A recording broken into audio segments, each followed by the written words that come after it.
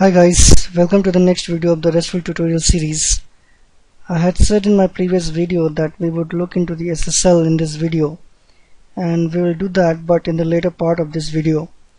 I had missed one thing about the basic authentication in the last video, and I want to first cover that up and then go to SSL. The thing which I had missed out is how to call a URL secured with basic authentication from the Java client code. We already learnt how to call a web service URL from Java client code, but the point is, if the URL is secured with user ID and password, then how to pass those user ID and password from our Java client code. And the way to do is by using JAX-RS filter. The JAX-RS filters can modify the outgoing request and incoming response in the client side. And since we are using Jersey 1.17 and this version supports only client-side filter, but the latest version supports the filters on both the sides, client and the server side. Using filters, we can modify the request response headers and the HTTP response bodies also. Now for the basic authentication method, what is needed is to pass the encoded user ID and password in the HTTP authorization header. Now Jersey has one filter which exactly does the same thing. The filter name is HTTP basic auth filter. In this filter we just need to pass the user ID and password to access the service, and then this filter adds one authorization header in the HTTP request header and puts the encoded user ID and password to it. And that's how user ID and password is passed to the server, where it is decoded and validated with. So let's check how we can add filter to the client. Now the client class has one method called add client, by which we can add filters to the client. Now first let's run the client code to test the get user info service, which is protected with basic authentication method without any filter being added. So now we have this Java client code where we are trying to trigger get user info, and we are trying to get its response here using the get method. Let's try to build this and test it.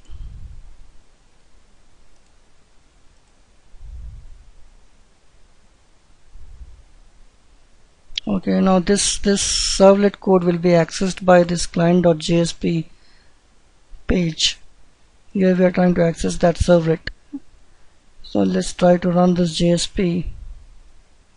Here we can fill up this data. We actually are not using this.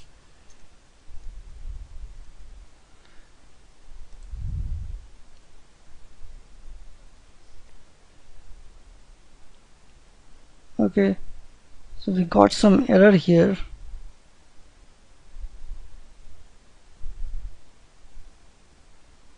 The error code is 401, and the error message is that this request requires HTTP authentication. So we got the error that this service requires HTTP basic authentication. That means it needs user ID and password for the service to be accessed. Now try to add that filter code here using the add filter method.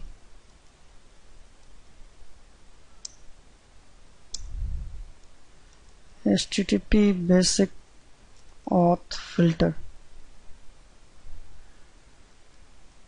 Pass user ID and password to access the service. So in the last video we were trying to access the same URL from the browser, and then the browser pops up the window where we can provide the user ID and password, and here in the Java client code we actually need to do like this, where we need to pass the user ID and password in the HTTP basic auth filter, and this filter will add one authorization header in the request, and there it will pass the user ID and password encoded with some algorithm.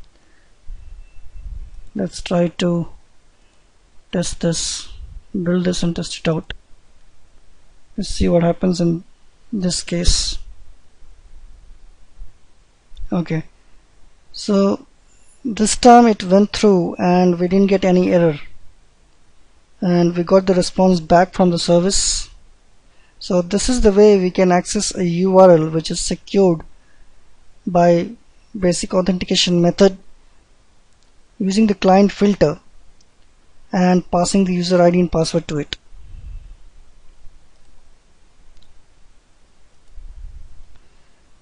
So now we have finished the basic authentication stuff, so we can start looking into the SSL. So what actually is SSL and why it is required? Let's try to answer these basic questions first, and then we'll go into the little more detail of it. The SSL stands for Secure Socket Layer.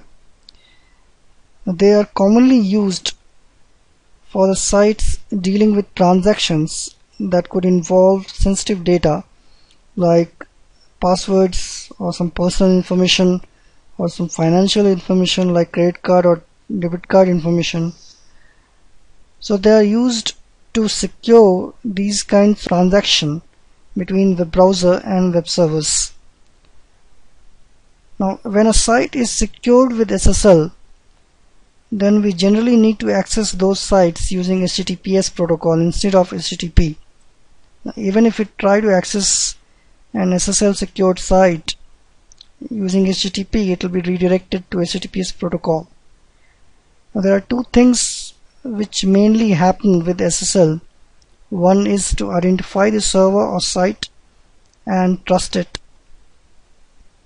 before making any transaction with it, and second is to encrypt all the data before sending it to the server. Now for trusting the site, the server returns or sends a digital certificate to the client in response to an HTTPS URL access. The server or the organization for the domain has to actually acquire the certificate from a third party, and that third party checks the domain, site and the organization and then provides them the certificate if the organization and its site is legal. The certificate also has public and private keys with it, which would be used for encrypting the data transmission. Now when the certificate is sent to the browser or when it comes to the client, the browser validates the certificate.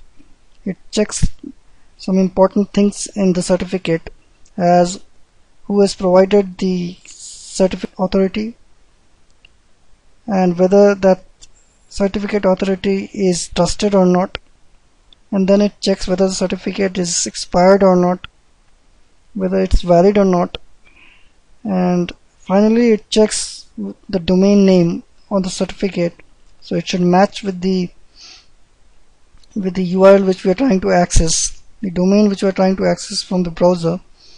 The domain name should match with the domain name present in the certificate. So once the certificate is validated, the browser uses the public key associated with the certificate to encrypt the data before transmitting it. The server decrypts it using the private key which it has. So this is the way our data is made secure in those SSL transactions. Now let's see how we can set up this SSL for us for our web application. Now, one problem we have is that we need to acquire a certificate from a third party for our local web application, which is actually not registered, so it's very difficult to get a certificate like that. So there is another concept called self-signed certificate, which we can create for ourselves for our testing purpose and for our local web application, and it will be actually signed by ourselves and not by a third party. So when the certificate actually comes to the browser or client, it won't be able to get through the certificate validation check and hence we'll get a warning from the browser that the certificate is not trusted, whether we want to continue or not. Let's see how to create the self-signed certificate first. We'll use the OpenSSL to do that. Now there are three commands which we can use to create self-signed certificate, and something called key file which contains the public and private key pair. First we create the key pair file by using this command. So we have installed the OpenSSL and extracted into this folder. So we have OpenSSL binary in this folder. We can use that OpenSSL to create the self-signed certificate for us. First we need to create the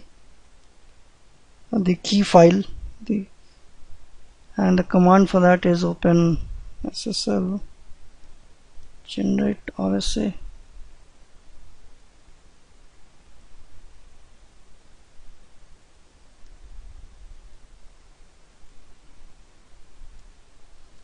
With 1024 bits. Let's check whether it got created or not. Okay, we got the server.key. So this is containing the public and private key. Next we need to generate the certificate signing request, CSR it is known as, and this CSR will contain the information about who the certificate will be created for, and it needs server.key as an input, which we just created now. The command to generate the CSR is like this.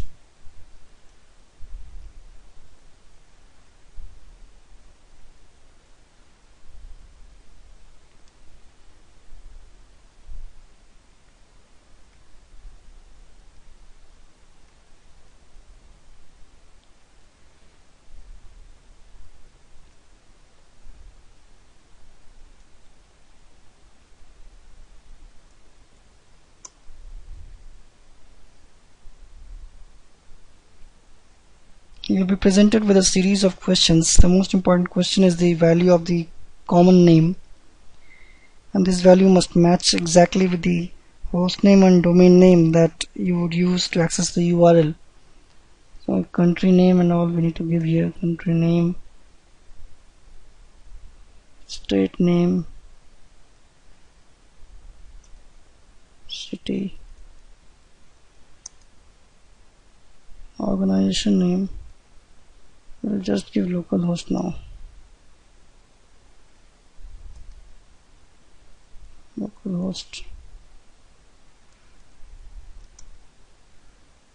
Common name is localhost. So this should match with the domain name which we are trying to access in the URL. And the email address.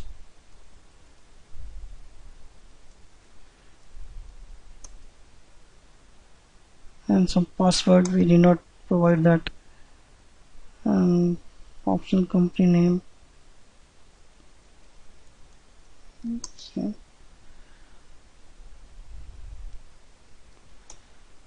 Okay, so we got the CSR out. Now the command to get the certificate is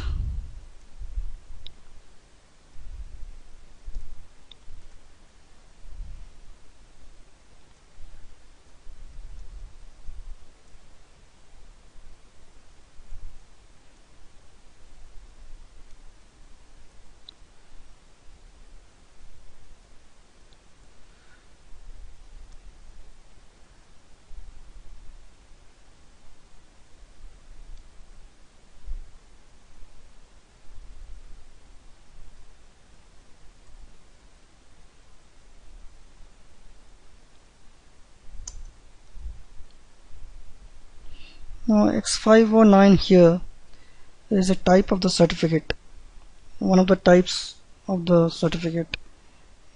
Even the third-party CAs generally create this type of certificate, so this standard type of certificate. So here you can see we got the certificate here. This certificate will be utilized for the SSL validation. So we got the self-signed certificate here. We'll see how to set up the SSL in server using this certificate in next video. Thanks for watching.